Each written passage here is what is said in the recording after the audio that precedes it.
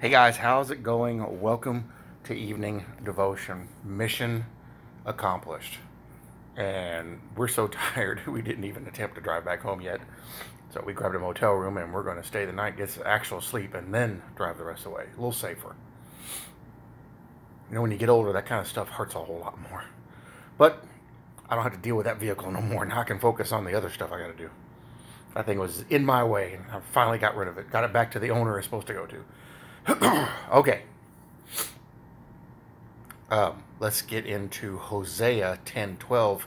It is time to seek the Lord.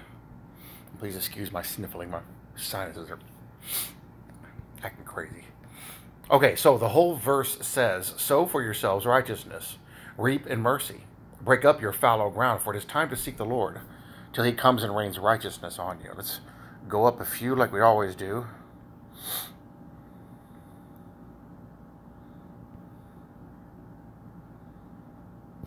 Start in verse 6. "The idol also shall be carried to Assyria as a present for King Jerob. Ephraim shall receive shame, and Israel shall be ashamed of his own counsel. As for Samaria, her king is cut off like a twig on water. Also the high places of Avon, the sin of Israel, shall be destroyed. The thorn and thistle shall grow on their altars. They shall say to the mountains, 'Cover us,' and to the hills, 'Fall on us.'" That statement is in Revelation chapter 6. That's what they're going to say in the last seal. The sixth seal, rather. Not the last one. The seventh seal starts the first trumpet. That's what they're going to say. They're going to pray for the mountains to fall on them and cover them. So you can go right from here, straight over there. Direct connection. Hosea 10:9. "O Israel, you have sinned from the days of Gibeah. There they stood. The battle in Gibeah against the children of iniquity did not overtake them. When it is my desire, I will chasten them. Peoples shall be gathered against them when I bind them for their two transgressions. Ephraim is a trained heifer that loves to thresh grain, but I harnessed her fair neck. I will make Ephraim pull a plow. Judah shall plow. Jacob shall break his clods. Sow for yourselves righteousness. Reap in mercy. Break up your fallow ground, for it is time to seek the Lord, till he comes and rains righteousness on you." So this is an analogy he's using of the things that they're doing, and it's time to change. It's time to take that ground and bust it up. It's time to plow the soil of our heart and become different. "You have plowed wickedness," verse 13. "You have reaped iniquity. You have eaten the fruit of lies, because you trusted in your own way, in the multitude of your mighty men. Therefore tumult shall arise among your people, and all your fortresses shall be plundered, as Shalman plundered Beth Arbel in the day of battle, a mother dashed in pieces upon her children." That particular statement right there, that might be happening right now. You've seen all the riots that they've had over there, and there's about to be a war. I mean, it's like any day they're going to declare a war. I mean, it's already been happening. We've been striking Iran, and they've been striking us in Syria. Israel's been doing it. I wonder, part of this at least sounds like it's already happening there. That was quick. Thus, Thus it shall be done to you, O Bethel, because of your great wickedness. At dawn the king of Israel shall be cut off utterly." Pretty powerful stuff, the book of Hosea. I don't remember if I've ever done Hosea. I'm going to go back when I get home, look at my playlist, and see if I have. Maybe we'll go into the book of Hosea. Now, I thought I did. Yeah, Hosea, a book for our time. I think I had to look at it. Anyway, so the devotion is going to focus on, it is time to seek the Lord. This month of April is said to derive its name from the Latin verb aperio, which signifies to open, because all the buds and blossoms are now opening, and we have arrived at the gates of the flowery year. Reader, if you are yet unsaved, may your heart, in accord with the universal awakening of nature, be open to receive the Lord. Every blossoming flower warns you that it is time to seek the Lord, but not out of tune with nature, Or be not out of tune with nature, but let your heart bud and bloom with holy desires. Do you tell me that the warm blood of youth leaps in your veins? Then I entreat you, give your vigor to the Lord. It was my unspeakable happiness to be called in early youth, and I could fain praise the Lord every day for it. For many people, it's that way. They get saved very early on in life. Some get saved, and it takes them a long time to figure it out and come out of that worldly stuff. I'm one of those. Salvation is priceless. Let it come when it may. But oh, an early salvation has a double value in it. Young men and maidens, since you may perish ere you reach your prime, it is time to seek the Lord. Ye who feel the first signs of decay, quicken your pace. That hollow cough, that hectic flush, are warnings which you must not trifle with. With you it is indeed time to seek the Lord. Did I observe a little gray mingled with your once luxurious tresses? Years are stealing on apace, and death is drawing nearer by hasty marches. Let each return of spring arouse you to set your house in order. So far the speech is pretty interesting, and about this month. There was a conversation a couple of conversations that me and Nina have had about the particular time of year we personally think the rapture will happen. And I find it interesting, some of the language that's in this devotion. We think it's in the spring. Nina has had several dreams and visions about that. I've been looking in the scriptures, and every indicator I get in the scripture seems to say it's going to be very, very early in the morning in the springtime. April, May, June timeframe, somewhere in there. I think maybe leaning more towards May and June. And I get this from Old and New Testament, various sources that seem to indicate specifically springtime. When the dogwoods are in bloom, when the almond tree is in bloom, that's when most of your marriages would happen, you know. So it's very interesting. And some of the wording that's going on in here seems to be kind of hinting a little bit at that. I like that. We need more indicators and more proof text that instills that hope in us. Dear reader, if you are now advanced in life, let me entreat and implore you to delay no longer. There is a day of grace for you now. Be thankful for that. But it is a limited season and grows shorter every time that clock ticks. Here, in this silent chamber, on this first night of another month, I speak to you as best I can by paper and ink, and from my inmost soul, as God's servant, I lay before you this warning. It is time to seek the Lord. Slight not that work. It may be your last call from destruction, the final syllable from the lip of grace. None of us know when we're going to die, but we're all appointed a day to die. Many people get this idea in their head, I got plenty of time. There's stories after story after story of people in a church. I got time. I'll catch you next Sunday. And they die on the way home. They talk to a friend, and the friend is begging them, don't do this, don't go there, don't get involved in this stuff because there's something more important you need to do. And it could be the sense of urgency in them is they have a very strong sense something's going to happen. And that person ends up dying, their life being taken because it was their time. For some of us, it's early. For some of us, it's late. Some of us don't get that many years. Some of us get a great many years. But why would we take the chance?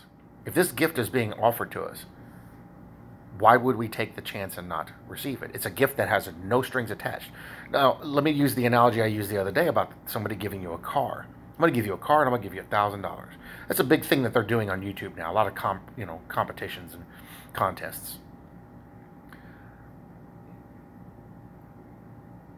When they give you that car, you have to pay taxes.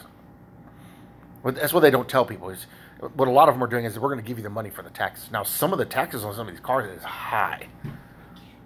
There was one that I saw. It was a '69 Charger that they were giving away, completely resto mod, all fixed up. I mean, super high tech, and they were giving it away. And they said we're going to give you $30,000 for taxes. That's what they said. Like, that's a lot of taxes, man. But some of that stuff has a high level of taxes that go along with it, especially if it's a car that's been sitting for a long time and is getting re-licensed after sitting a long time. So technically, it's not a free gift. There's something that goes along with it. You have to pay registration, to pay taxes, fees, whatever there is. Almost always, if you win a car in a competition, there's something you got to pay for. So it's not really a free gift. But would we say, I'll catch you next Sunday and not take the car right then? You know what? I got time. I'll catch you next Sunday. No, we take that car right now. Well, let me not delay. You know what? I'm going to call 10 people and see if I can borrow the money. I'll do whatever I got to do. But why do they do that for a free gift that literally is free? It has nothing attached to it. The gift that salvation that Jesus offers is 100% free. There is no requirement for this. A lot of people will tell you, you got to do this, you got to do nothing. It's nothing. Why do we say on an actual free gift, I'll catch you next Sunday, I'll catch you next weekend, I'll catch you next time? But we won't do it for a free car. We won't do it for a free house. We won't do it for free, anything expensive. We'll take that stuff right away. Let me have it now. See, if I can ask myself, would I pass on this if this happened? Then why would I pass on that? Something that car, it's only going to last so long, but that salvation is for eternity. And so whenever friends delay, we've got to put that kind of that sense to them. Okay, let's say I was giving you a free car, and all you had to do is pay the tax, title, and license. Is it a free car? Well, technically not, but it is. I've still got to pay money. Yeah, this gift is free, and you don't have to pay anything. Would you tell me I'll catch you next time on that free car? Well, no, I take the car right now. Okay, well, I want you to take this actual free gift right now. This gift that actually changes your entire future. You may die on the way home. You may die tomorrow. You may die next week, next month, next year. You might not make it to your next birthday. Are you going to put that off, receiving that free gift being handed to you? No charge, no tax, title, license, no hidden fees, no nothing. You going to pass on that? You wouldn't do it for anything else. And sometimes this is how we have to put it to people in order to get them to understand, in order to get them to have a real life example so that they can grasp it and realize, you know what, this actually is a thing. Now, we can't change their mind. We can't convince them. The Lord has to open their eyes to that. But what an amazing way for you to give them something to think about of, you know what, I wouldn't say I'll see you next Sunday or see you next weekend or I'll catch you next time over a new car. And so why would I do it for this? And it will start the gears turning. And they'll start to think about it and go, maybe I should take him up on this and find out a little more about it. And this is what's important about us learning the Word and knowing what it says. Because if we learn the Word and we're familiar with it, then we can help them understand. Because what they're going to hear out there in the world is going to be any of 1,000 different versions of the truth. And all of them are wrong. There's only one truth. But if you know what that truth is, you can explain to them salvation and how it works. Salvation, the gift is free. What happens after that is changes and adjustments and things that He does in you as your life goes on. But what a miracle it would be if that person did listen to you and did get saved right there, and then on the way home they still died. See, if they said, I'll catch you next time, they'd be going to hell. If they took you up on that offer and took that free gift Jesus offers, they'd be going to heaven. The day of their death won't change regardless of what's happening. If it's their time, it's their time. I'll be done just in a second. If it's their time, it's their time. They're going to go regardless. But where they go is directly impacted by the decision they make in this life. This one life that we get. There's no reincarnation. There's no respawn for the guys that people that play video games. There's no second chance in this. You get one chance and one chance only. And so if you don't get it now, you're not going to get it later. So that's what it means when it says today is the day of salvation. You hear this message now, you had better get saved. Because everything could change tomorrow. And I have a personal experience in that going to Iraq, I saw this firsthand. Guys, whole future ahead of them. Guys in their early 20s, 21, 22, whole future ahead of them, whole career in the military ahead of them, die on mission, not come back. Go home in a casket.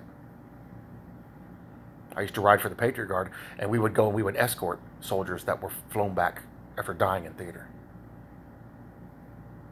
They fly them back in the cargo hold of commercial airlines. So people are flying on a plane not realizing there's a dead soldier in the cargo hold. Not every one of them, but a lot of them. So it can end for you really quickly. Or it could go on for a long time. Why would you take that chance? If you're listening to this today and you've been wrestling with this decision, or a friend is playing this for you so that you might get a better perspective of this, or that maybe I can explain it better, at the very least, consider what your friend is telling you, your family member is telling you. Consider what I'm telling you. Right now, as it stands, we're looking for the rapture of the church. And you're going to hear 100 different doctrines on this. The Bible makes it very clear, and I have videos on this, that is going to be an event that's going to happen all by itself. Standalone event, nothing before it, nothing after it. And it will be something that will precede the tribulation and the great tribulation of the 7 years on earth of torment and justice, judgment, wrath of God. The decision you make now will put you in that group that gets taken and doesn't have to go through those things. The decision you decide now, the change you make now, will put you in that group so that you don't have to stay here and it costs you your life and a great deal of suffering, because anybody who's here is going to have to suffer.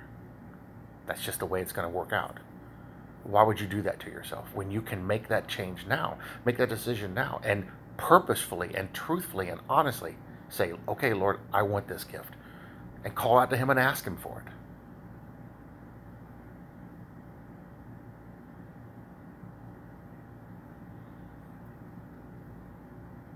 If you're still not convinced, then have your friend or family member that's showing you this video, whoever you are, read to you Ephesians 2:8 through 2, 8, 9, 10, 11, and 12.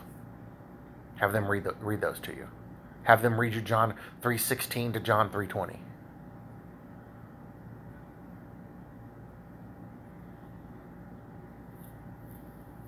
It's a fair trade-off. Somebody comes up to your driveway and says, hey, that old car you got, I'll take that as a trade and you can have this one. Even swap. Would you not do it? It's an upgrade. Why wouldn't you do that with this? Because right now your future is darkness. Why wouldn't you trade that in on light?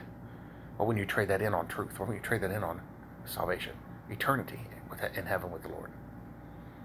So at least consider the words. At least consider what we're talking about here. It is time to seek the Lord. For those that aren't saved, and even for us that are, because there's many of us that are slipping away. It is time for us to seek him, to look for him, and find him, and stand with him. Because once the door closes, that's it. Once the door closes, the age of grace is over.